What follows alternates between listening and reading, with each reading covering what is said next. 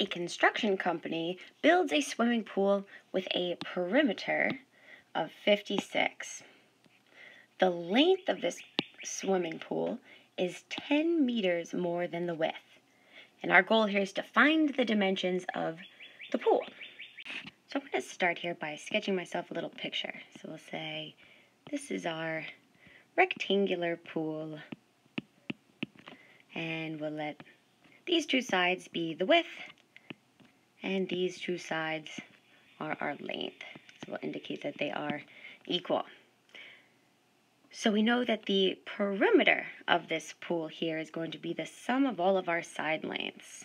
So we have the width plus the length plus the width plus the length here. So we can say that the perimeter, right, or the sum of the side lengths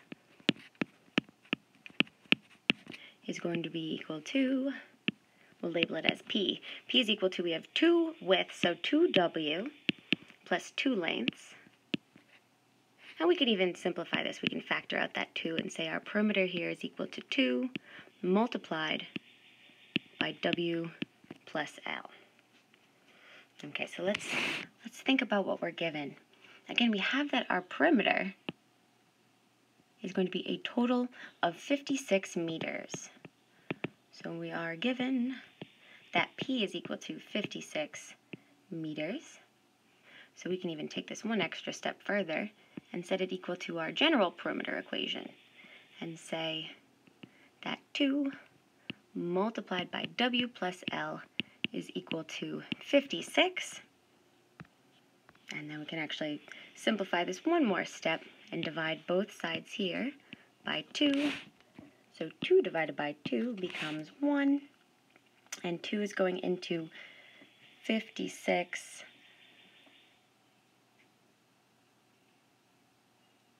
28 times. So we can simplify this and say the perimeter, the general perimeter equation is going to be W plus L is equal to 28. So we'll box this up for now. And then the other thing that we're given here is that the length is 10 meters more than the width. So we've already labeled our lengths and width up here. So we have that the length is going to be equal to, so L is equal to 10 more than the width. So this more means that we're going to use an addition. So we have 10 plus, or 10 more than our width. So we'll use these two equations here, our length equation and our perimeter equation, to solve for the dimensions.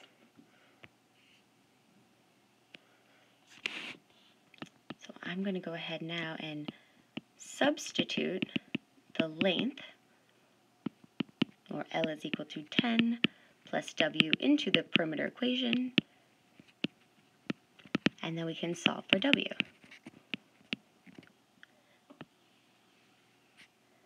So again, our perimeter equation was W plus L equals 28, and we're now going to replace this L, this length here, with our length equation.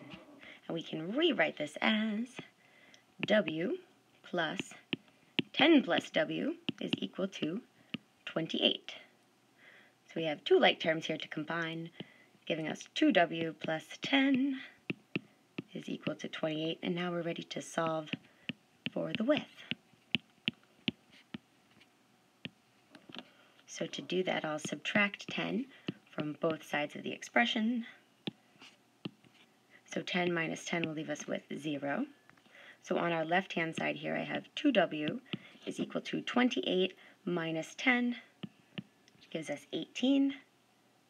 And then dividing both sides here by 2, 2 divided by 2 becomes 1. And we have a width is equal to 18 divided by 2, which is 9. And then we don't have to forget our units. So our width is 9 meters. So now we can go ahead and we'll substitute this back into our length equation to find the missing dimension.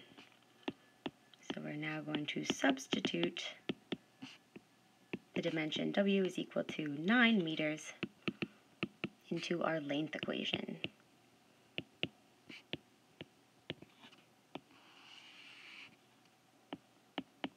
So our length is going to be 10 plus 9, which leaves us with 19 meters. So therefore the dimensions, the final answer is going to be, our dimensions here are 9 meters by 19 meters.